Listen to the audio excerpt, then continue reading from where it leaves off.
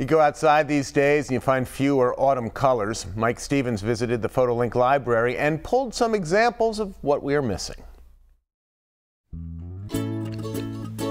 Autumn offers so many features, so many emotions, so many feelings.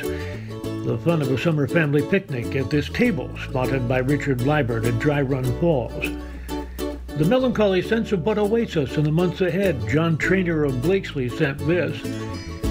The sights we see these days seem to support all that. This from Claudia Kane of Zion Grove.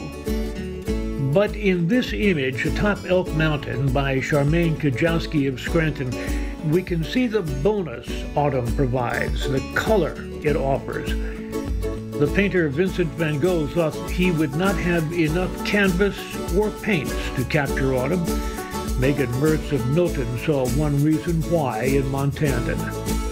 Some more here, courtesy of Roy Casey in Augustiville. Acres of color here in Center County from Vicki Bowersox of Selinsgrove. Barbara McNair of Tunkhannock found twice the autumn color at Kruger Pond. Rick Hennigan of Huntington Mills drives out each day and sees a most pleasant, colorful sight.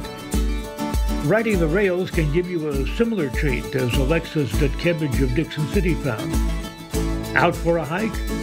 Plenty of color here as well. Noah Nielsen of Archbald hit the Lackawanna Heritage Trail. The colors of fall are still here in this image caught by David Newton of Pottsville. But nothing lasts forever. So, before it's left behind, get a good look at fall as Sue McGinnis of Hawley did. Remember, see it, save it, send it on in to the Photolink Library. See you next time. I'm Mike Stevens.